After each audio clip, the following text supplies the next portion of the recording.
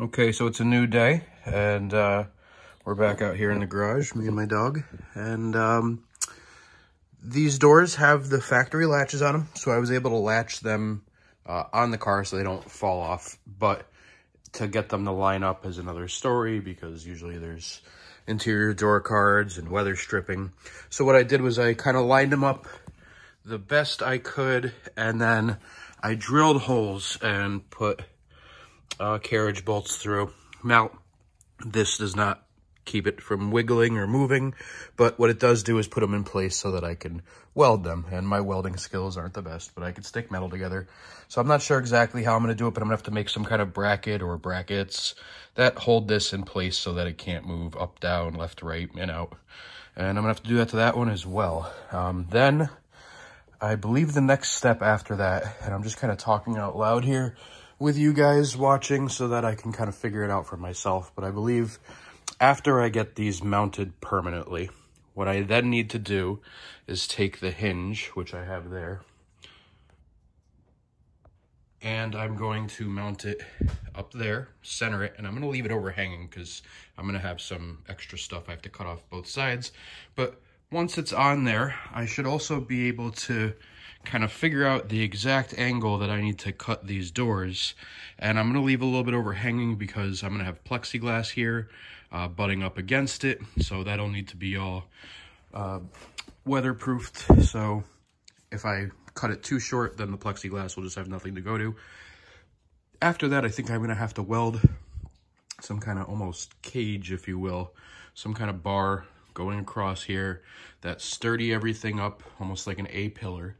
But the A-pillar is also going to act as a way for the weather stripping on the main door to push up against it and seal everything. So that's the plan. It's subject to change, but that's what I got going on right now.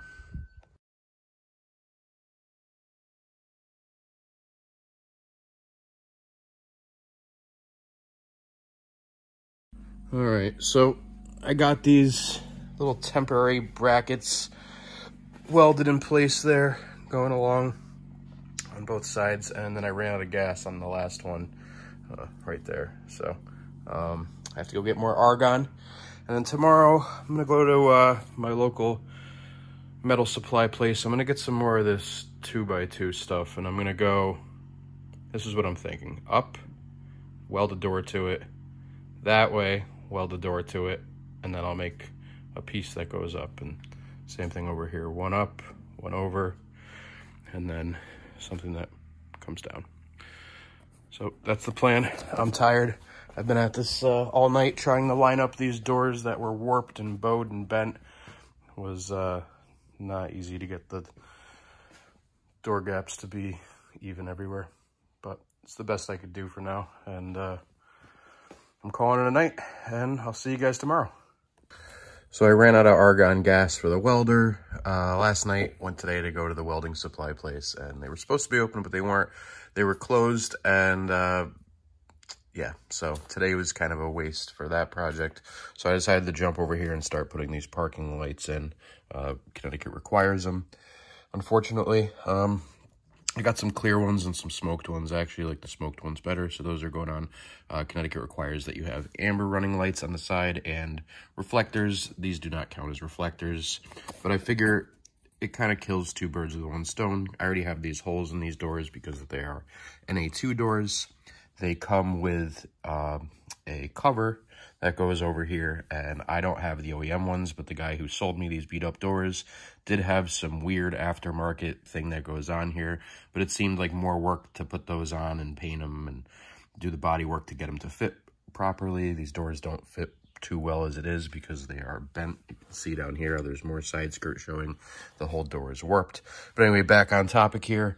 I figure I will cover these holes with these lights. So just to make things quicker, what I did was I already ran the wiring inside and tied them into my regular running lights. And now I am just kind of looping them through these holes so that all I have to do is snip them, connect them, and they'll all be run in series that way, or parallel, whatever the word is.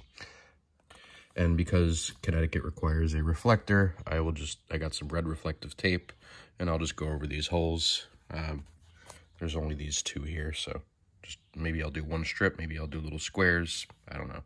And I'm not sure if I'm gonna utilize these holes to screw in these with self-tappers or if I will just use 3M tape. I'm not sure, but I'm gonna use quick disconnects and everything because these are from Amazon, so I'm sure they're probably pretty crappy and will burn out. So I have some spares, and with the quick disconnects, I won't have to cut and resolder. So that's what I'm doing for these on both sides, and I'll show you the end result. So I just stuck them in there. They're not mounted yet. And I'm not a huge fan of them. I don't like amber, but it does make it look pretty trailery. So yeah, that's it. All right, what's up everybody? So I'm back in the garage again. I keep going back and forth on designs on this thing and changing it, and it's hard because once I cut, it's pretty much a final decision. I mean, I know it's not entirely true. I could always weld and add more material, but I'd rather avoid that. So this is what I have decided right now. What I'm gonna do is originally I was gonna cut the door up a little bit here, about 6 inches, and then go at this angle up to here. Now I think I'm just gonna do an angle straight down to the rockers here, to the side skirts. I think that's going to make it a lot easier. I won't have to use aluminum brakes to bend aluminum. There won't have to be as many exact measurements, and there won't be 2 cuts on the doors. However, it does mean I have 1 shot at it, and I don't know. So we'll see how it turns out. But this was actually my original plan, and I kind of went full circle and came back to this. And it's how I made it on the remote control car in the video where I cut the NSX in half. I'll put the video right above me here so you guys can link that and see that. But I think it actually looks the best. It's really hard to make a coupe look good when you cut it in half. Any car trailers you see, they're usually sedans or wagons, and they look great when they cut them in front of the rear doors. This car, NSXs are beautiful, but once you start cutting them, they become like disproportionate, and it's just strange. But I think this is the best solution for this. So that's what I'm doing, full circle, back to the original plan. I wasted a lot of time thinking of alternate ideas, so I'm going to jump into it. So I got this Hurricane gear hinge here. It's pretty neat stuff. It's, you know, weatherproof for the most part. And so far, this is how it works. It's just kind of 2 interlocking gears. Interesting design. I'm sure whoever invented this is a millionaire. It's meant for like commercial doors. It's not meant to go horizontal like this. They're meant to be vertical. But all I did so far was throw a self-tapper in the middle, and I'm leaving it overhanging so then I can figure out the exact angle to go straight up to here, and then I'll have to do a couple weird cuts to get it to tilt in. One thing I have to keep in mind is I'm going to have windows here. So not working, but just Lexan windows, and they're gonna be able to butt up along here, and I'll have to figure out something around this handle, and I'll probably have them come right to the edge here, so any water just goes right out. But I'll also have to have something here for the window to be able to seal up against. So I'm trying to keep that in mind. So I left this hinge overhanging for now so that I can figure out this angle coming straight up to this. It's a lot easier than trying to figure it out going in like that. And what I did was I just tied a string to it, left it hanging. I just put a clamp on it for some weight, but it goes right around there. So that gives me my angle for the door on how I'm going to cut it. So if you can imagine, it'll probably look something like that when I'm done. All right, so that Eddie's over there taping up that side where I'm going to be cutting. We got it marked now with this string, and basically what I did was I took a piece of metal the same thickness of that right there, which is going to be the front door, and it's taped in here with the string coming off of the back of it.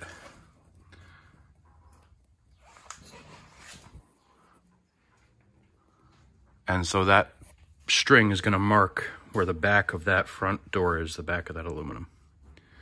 So I put these here, this big white piece of trim, because since the string is coming out here, it's hard to mark that line in there. So by touching this to both pieces of the string, we can then mark up top and then take tape. Okay, so I got this laser, and what I'm doing is I'm lining it up down there. You'll see it blink every once in a while. There it is. And I have it touching both of these strings, and that makes me know that everything is perfectly straight and in line. And now it's time to cut this thing. We moved the trailer back so we could stop getting concussions from hitting the car lift with our heads. We're ready to cut. I lied. Eddie's taping it up and then I'm cutting it. So I'm gonna use my 7-inch cutoff wheel. Where I want my cut, I think, to end up is on the inside of this tape, but I'm going to cut on this side just to give myself a little extra room. I could always do a second cut later, just so I don't mess it up, or I can grind down whatever I have to. So I'm gonna take my 7-inch cutoff wheel and just zip here. I don't think it'll make it through both the skin and the door skeleton, and then I'll have to do it to the other side. So one cut this side, on the other side of the door, same thing on that side.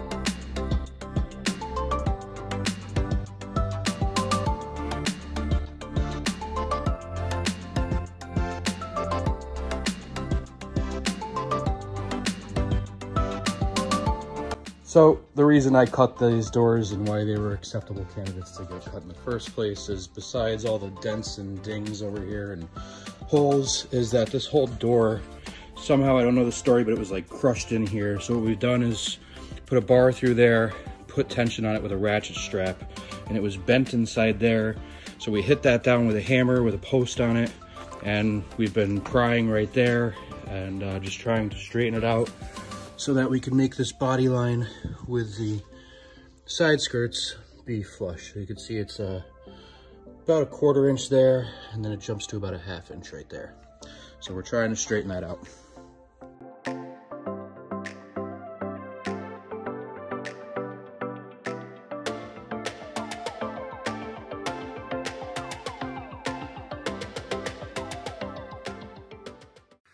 All right, done for tonight.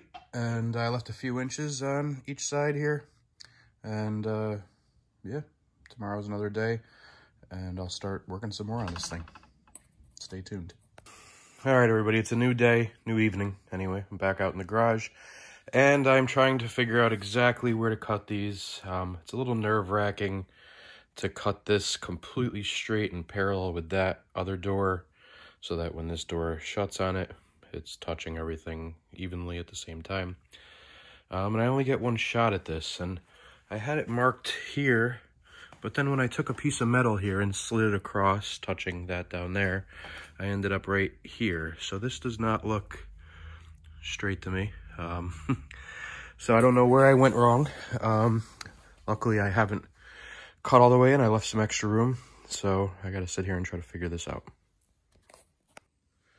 All right, here goes. I only get one shot at this, so I guess I can kind of just keep slicing off little bits until it's right, so that's what I'm going to do. So I'm cutting it for the second time now, and I'm going to try to leave like a 1/4 inch as opposed to the 2 inches extra that I have now, and then I can fine-tune it.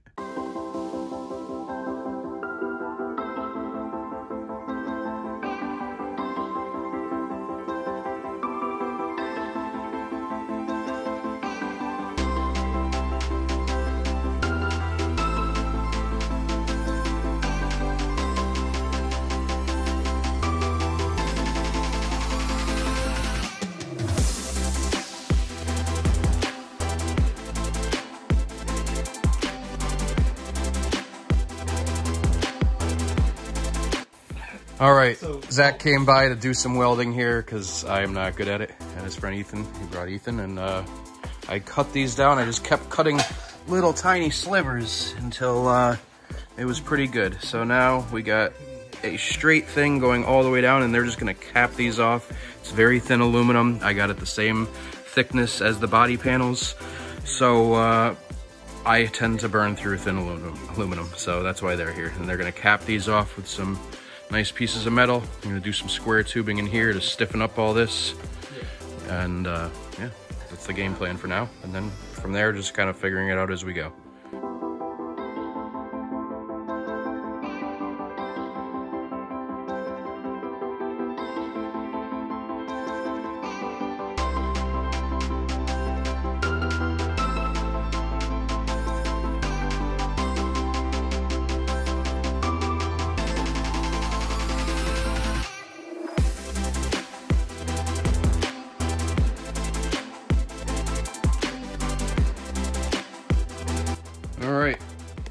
So there it is. And originally, when I was thinking this through, I was thinking I would have the door come over and I'd cut the same contours as these doors to get it on. But now I'm thinking that's kind of unnecessary. I could just have the door sitting there. It might not be as attractive on the front, but it'll save me some weight. And right now, that's kind of one of my concerns. So, but these are on, that makes me happy. I'll have to do some filler on here and grind all this down so it's smooth. Grind down the tacks and paint them. Paint the doors, blend everything in. But there it is. So it's coming along. I'm pumped. Light at the end of the tunnel. End is in sight. All right, everybody. Thanks for watching. I appreciate you tuning in. I appreciate the support. Don't forget to like, comment, and subscribe below. And stay tuned for more videos coming shortly. I try to release one every week. Thanks.